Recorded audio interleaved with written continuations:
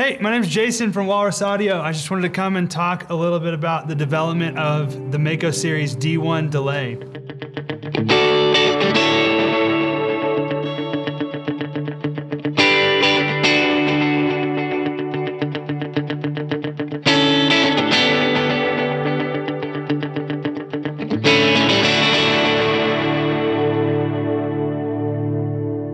The Mako series marks a new chapter for Walrus Audio. We started thinking around a year ago about how we can sort of expand our product offering and what we could do different, how we could push the envelope some. And so we started dreaming about this pedal, and we're really excited to bring it to you and show it to you. Just wanted to take a minute and talk about the pedal in more detail, how it came about, what some of the controls do, and sort of, some of the basic functionality we'll just dive into a little bit. You know Walrus, if you've been around for a little bit, this doesn't look anything like a normal Walrus pedal. That's one way we're just kind of shaking things up, changing things up with this release. We came up with this design that's kind of got a bit of a sloped face. I don't know how well you can see that, but it kind of puts the controls at a little more of an ergonomic angle so you can see things a little bit better when you're above it. And we think it looks really cool. We're really excited about how it came out.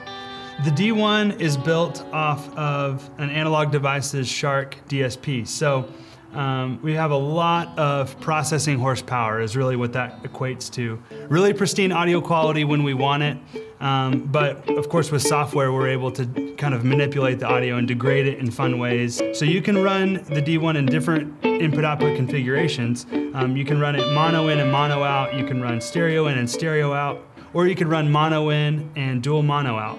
Another thing what we wanted to do is allow the ability to control our pedals with MIDI. So this is our first step into that as well. So if you come around and look at the top of the D1, you'll see a MIDI input and output.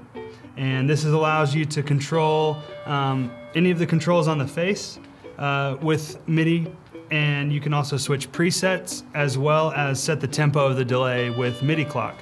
So the way I like to use it, I have a Morningstar MC6 MIDI controller, which I love. You guys should check them out. And I also have a Sela Quartz V2. You should check them out as well. It's a MIDI clock. And so I run both of those things to control the D1. The Morningstar is strictly for me controlling presets. And then the Quartz is just stepping through a set list of preset tempos. So on the fly, I could choose maybe like a digital sound with a dotted eighth division and quickly go to like a vintage type tone with a quarter note to sit behind some chords. There's other things you can do on the D1 with MIDI, but changing presets and changing delay time remotely is really powerful, and it opens up a lot of additional functionality on a pedal like this. Let's take a deeper dive in and let's look at some of the controls on the top here. So we've got usual suspects on the top: time knob, repeats, and mix control. So time adjusts the delay time like you'd expect. I think we've got around, you can go all the way down to around 60 milliseconds up to 2000. Feedback, you can go from one repeat as you'd expect up to near infinite. And then mix is a full wet dry mix. So all the way in this position is going to be full dry, and then up here is full wet. Right around anywhere between like noon and 2 o'clock, you'll kind of find 50-50, and it depends on which program you're using, but it'll allow you to raise and lower sort of that ratio of dry to wet. If we come down here, the tweak knob works with the switch here underneath it. So this allows us to manipulate from the top of the pedal 3 different parameters for each program without having to hold a switch down or get into some sort of a layered menu. So it's really simple to use. All you do is just move the tweak switch to the effect that you want to control, whether that be mod, tone, or age, and then use the tweak knob to manipulate each one of those effects. So with the program knob here, you can select between the 5 algorithms. I find myself using just 1 or 2 algorithms on a lot of delay pedals that I've owned. And so we came up with these 5, and we really feel like you can cover a lot of ground, especially when you incorporate things like the tweak knob, where you can really get kind of in the details and fine tune each one of the program sounds. And then as well as the attack knob. So let's move over there and look at this. This is a volume envelope that's applied to your guitar signal, feeding the delay line. So as you turn this up, it takes longer for your guitar to swell in to the delay line, so you can kind of remove some of those the transients or the attack from your playing as you turn this up. So at really high settings, you can play some long, sort of drug out notes with high repeat levels and higher mix levels and get some really ethereal, kind of really cool soundscape type sounds. We came up with 5 different programs here that we feel like cover a lot of sonic bases when it comes to delay. So the first is digital, and what I'm looking for in a digital algorithm is just an exact crystal clear recreation of my tone. I usually am using digital to get real rhythmic sounds, and this works really well. We are really happy with the digital sound here. Of course, you can manipulate it with mod, tone, and age like the other ones, like the other programs, but you're really able to get a really nice clear sound with this digital algorithm. The next one's mod. Like I like the crystal clear end of things, but I also like modulation. So with this program in particular, we kind of went after a random type modulation. And so that coupled with a particular type of filtering done on the tone knob on the mod program, you can get some really cool underwater sort of random vibrato sounds out of the D1. And so that was the inspiration for the mod algorithm. The vintage algorithm, you know, we're all gonna know and love old vintage delays, whether that be tape delays or whether it be bucket brigade delays.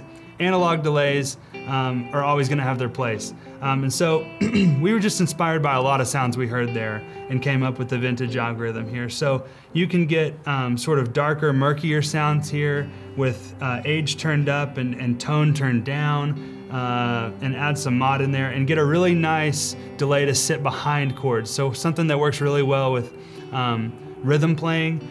So the next one is dual. And so when you think about a stereo out delay pedal, my mind typically goes to thinking about, well, we need to have the ability to have multiple time divisions and kind of get that cool rhythmic, you know, the classic quarter note and dotted eighth note that everybody loves, including myself. And we were able to do that, and then we also did a couple other time configurations. So you've got eighth note and quarter note triplet, and then you have quarter note and quarter note triplet. So you can do some different time feels in dual, but if that's connected in stereo, one amp will receive one time division, the other amp receives the other time division. And then if it's connected in mono out, you still will hear both, but of course in the one amp that you have connected. And then last is reverse. Another effect that, that I've just grown to love. Started with the DD5, like probably a lot of you started with the DD5 and kind of got into reverse sound that way. And so we felt like we had to put it on the D1. A couple of the things we have on the D1 is a division switch. Usual suspect, you'd always expect to see that, or I would, with a tap tempo delay. Quarter note, eighth note, and dotted eighth divisions. And then we also have presets. So you've got 3 banks using this switch here. You've got a bank A, B, and C, and each one holds 3 presets. And you know which preset you're on by looking at which bank you're in, and then looking at the color of the tap LED. So that LED will be red, green, or blue to indicate which preset you're on in the bank that you have selected. So it's pretty simple. You can recall up to 9 presets with no MIDI device connected, and then if you're using MIDI, like a MIDI controller, for example, then you have access to 127. And I'd really like to shake the hand of the man that's using 127 delay presets, or woman. So a couple other things we have on the D1 that are sort of set and forget user preferences would be things like bypass mode, tempo mode, and MIDI channel. So you need to assign your MIDI channel so that you know which channel to talk to the D1 on. That's pretty easy to do. Just jump in the manual and you'll see the procedure for that. Selecting which tempo mode you want to use is also simple. That will allow you to use global tempo or preset tempo. So you can have a preset recall a tempo that was stored with the preset, or you can choose to use global tempo mode, in which case your delay time won't change as you change presets. That's the mode that I use. And then the last one of those would be bypass mode. So you can run this pedal in true bypass mode, You can run it in DSP plus true bypass, which is going to allow you to have trails, but then after the trails have trailed off, the pedal will switch to bypass the effect with relays, just like in true bypass mode, but it's a very fast change, and if you're playing, you're probably not going to notice it.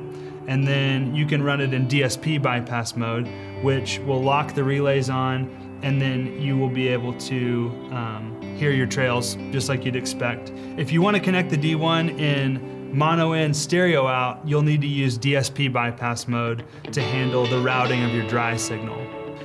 One other hidden feature on the D1 is a feedback ramp. So while you're playing, if you hold down the bypass switch, it'll ramp the repeats knob up to full, and then when you release it, the repeats setting will go back to wherever the preset had it before.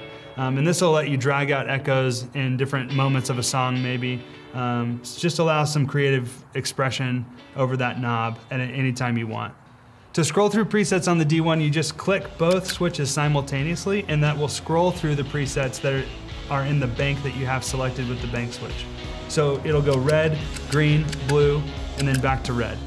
If you want to jump to another set of presets, then you'll go to whichever bank you want to access with the switch, and then you can do the same thing, red, green, blue in that bank. The last thing on the face of the pedal are the switches on the bottom and the LEDs. So you've got your bypass switch to turn the pedal on and off, and you've got your tap switch to tap in your tempo or set your delay time. And then those are used in conjunction to scroll through presets. If you click them both at the same time, you'll go to the next preset in the bank that you're selected. Yeah, so again, we're all really excited about this new series of pedals from Walrus Audio, the Mako series. We've put a lot of hours into this, we put a lot of sweat into this. Everybody is really excited around the shop. We've been playing it for the last several months. Check out walrusaudio.com for more details. Find us on social media, and we're excited to get it in your hands.